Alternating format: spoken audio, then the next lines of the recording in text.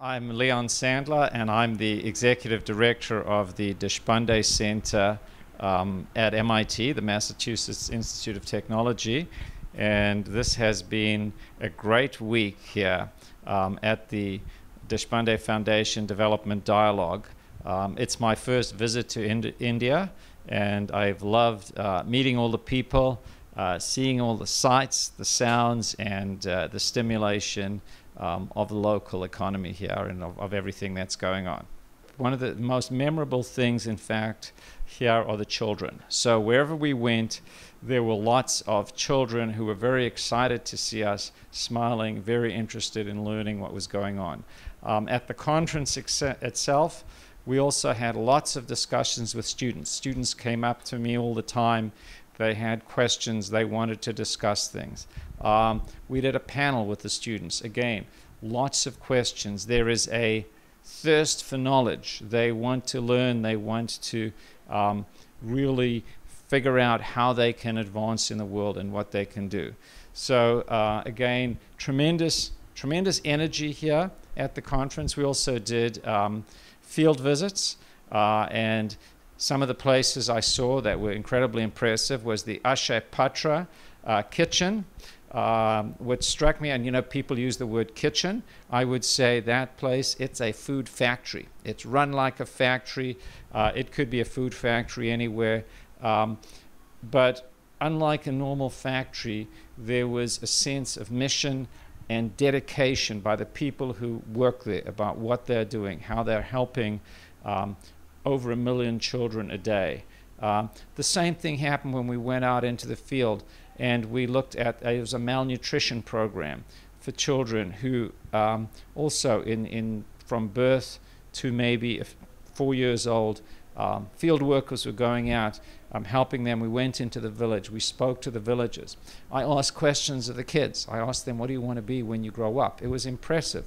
Here you had parents who are illiterate, and some of these little boys who were 8, 9 years old said, one of them said, I want to be a scientist. I want to be in the army. And I think there's a saying which says, if you want to feel the present, touch a flower. If you want to feel the past, touch a stone. But if you want to feel the future, touch a child. And that's what I see here. The future is the children, and there are all these activities that are going on to really help the children. Even the program, which is the Save a Mother program, that's going on to really help mothers. Again, that has a direct impact on their kids because the mothers have the kids. The program for micro-entrepreneurs, which I'm sure I'll pronounce incorrectly, the Navadhyami program. Here you have people who have small businesses. They're taught skills. They're taught how to run their businesses. They can scale them. It's at a micro level, but that lets them employ people in their village. It lets them provide for their families. And again, ultimately, what is this going to help? It's going to help the children, and the children are the future. So everybody we've met here has been incredibly friendly. I have to hand it to the Deshpande Foundation. Our transport arrived when it should have. We were brought backwards and forwards.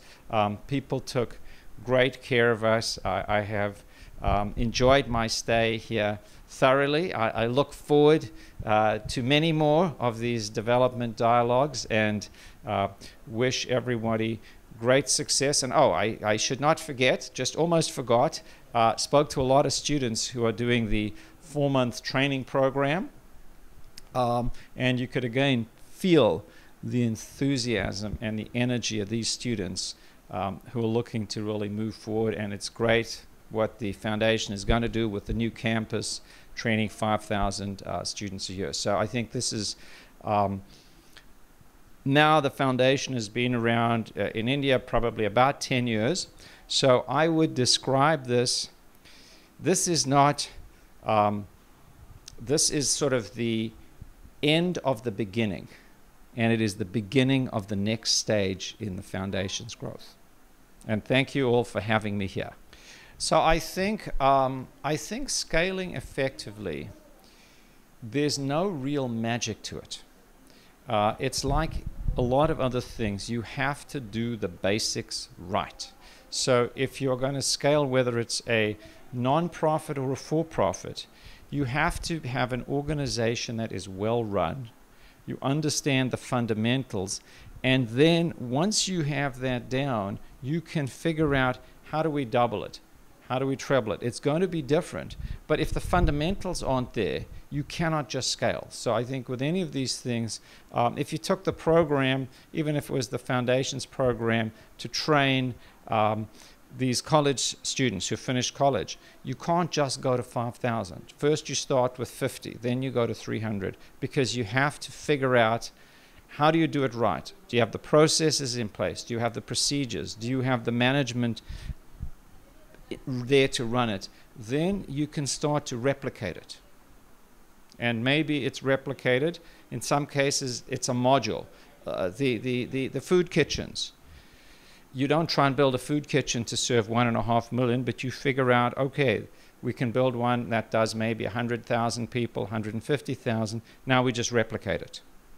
There are other cases where you take the same thing and you build something that's just one organization that's bigger.